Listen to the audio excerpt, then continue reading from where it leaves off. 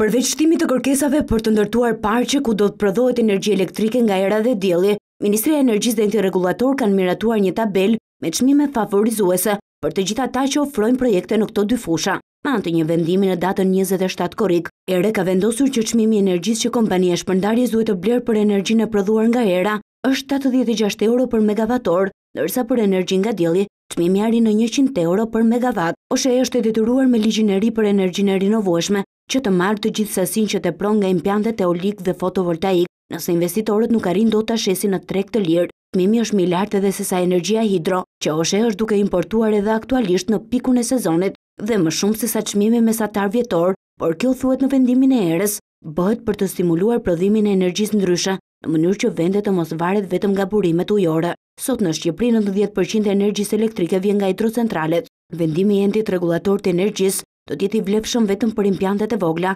deri në 2 megavat për erën dhe 3 megavat për energjinë që prodhohen nga dielli. Deri tani në Ministrinë e Energjisë janë depozituar 10 kërkesa për ndërtimin e këtyre parqeve.